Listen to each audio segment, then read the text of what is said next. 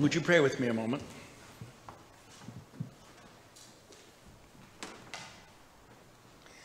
Open my lips that my mouth might show forth your praise. And may the words of my mouth and the meditations of our hearts be acceptable in thy sight, O Lord, our strength and our Redeemer. Amen. So here we are. Another Sunday, more really good news, with yet another preposterous Jesus story. Preposterous because it's so far out of our realm of expectation. But good news, which we'll get to, that if we can give it a try, it will set us free from the forces that enslave us. It will help us be able to bring God's kingdom on earth. And as I've already alluded, it comes in the strangest possible package. A story about a corrupt manager who works for a rich man. Now, that itself is instantly recognizable. All of the Galilean peasants that Jesus would have been talking to, the disciples, would have recognized that character. They all worked for those characters. They were peasant farmers, and they had to turn over huge amounts of their produce every year in pay. And we know these guys too. Just open up the Wall Street Journal, the New York Times, the Boston Globe. There's another one caught all the time. MBTA, you name it. Now this corrupt manager has been squandering his boss's property. The verb is the same one for the sower in the seeds. He's strewing it about. He's scattering it. Sounds about right. Now the rich man, as you remember, calls him to account. What's this I hear about you wasting my property? Open the books so I can see for myself. You are out. Now, the original audience of Galilean peasants would have been surprised because they lived in an unfair world. And the peasants, who they were squeezed for every ounce of grain, but not the bosses. But on the other hand, they would have been fulfilled. Their expectations would have been fulfilled because they understand, or they would have intuited that Jesus was talking about the judgment, about God. And they thought, that's right. This guy is going to get what's coming to him. God will put things right.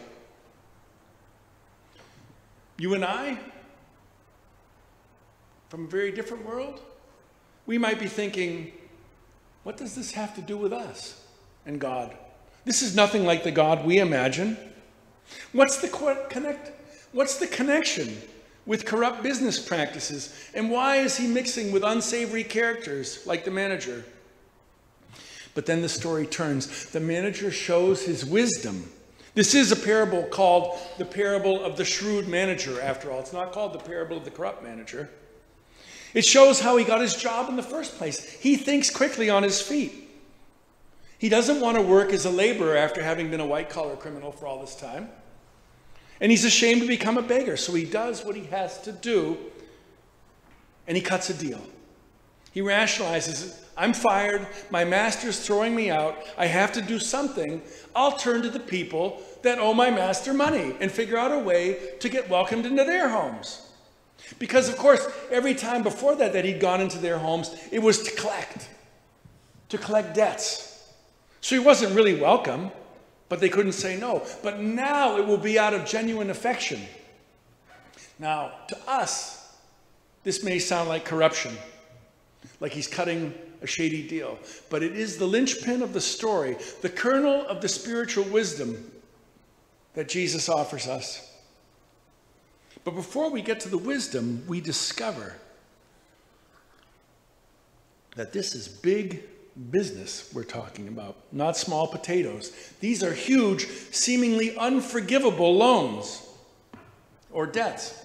I looked it up. 8 jugs of olive oil is 800 gallons, worth about 1,000 denarii, or 3 years' wages. So this first debtor is into the rich man for a lot of money. And the manager rewrites the debt down to 500. No authority, he just does it. Imagine that. Or the 1,000 bushels of wheat? 1,000 bushels of wheat. That's worth 2,500 denarii, or 8 years' wages. And just like that, he writes it down to 800. Now, at this moment in the story, because we're not farmers, we may not think much, but the Galilean audience's mind are blown. It's as if, just like that, he's writing off the value of an entire village's work for a year. How can he cut such a deal? We'd never get this kind of break. But then we join in the story as listeners and we think, would we give anyone that kind of break if they owned us that kind of money? Maybe we're thinking, okay, but it's unfair. That's so unfair. How does this connect us to God? And it doesn't, as long as we're thinking in terms of fair and unfair. And that's where the rich man comes back into the story. He commends the dishonest manager for acting shrewdly. And you can imagine the original audience. What? What do you mean he commends him? How can the master allow the manager to get away with that? What about Judgment Day? How come he's not getting punished? Why aren't his feet being held to the fire? And that's not a metaphor. Like his feet actually being held to the fire. Why isn't he beaten or even killed, or at least imprisoned or enslaved to pay off his debt? All could have happened back then. Or if you're like me, and I confessed before I read, for the last 25 years I've been scratching my head about this. Except the answer is pure Jesus genius. And it's this. Life. Our lives, since the beginning of time, everyone's life, is not some sort of euphoric utopia. Really, real life is full of messiness, of corruption and dishonesty, of offenses and trespasses, and the kid across the street making fun of you, and debts and injustices and outrages and injuries and irreparable harms and things that just shouldn't be that way, but they are. And if you're a normal human being, we go through life thinking to ourselves all the time, that shouldn't be that way. He shouldn't have gotten away with that. She shouldn't have done that. This ought not to be allowed. I wish I hadn't done that. Why is this happening to me?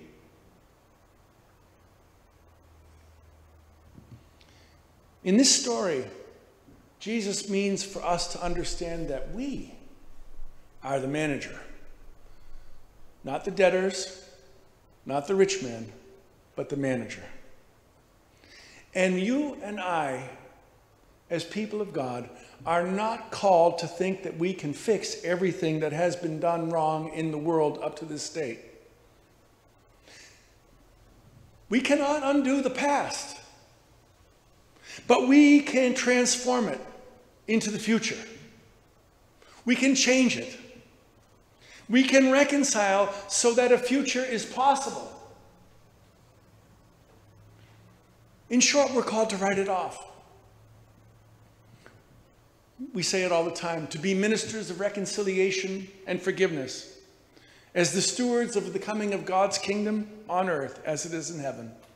Now, I know that's preposterous. I could, as a New England Yankee, I could not get my mind around writing it off, right? There's right and there's wrong. You've got to do right, or you've got to make other people be right. How can we just let it go? No consequences. What about right and wrong? The moral order of the universe will unravel. And what about my injuries?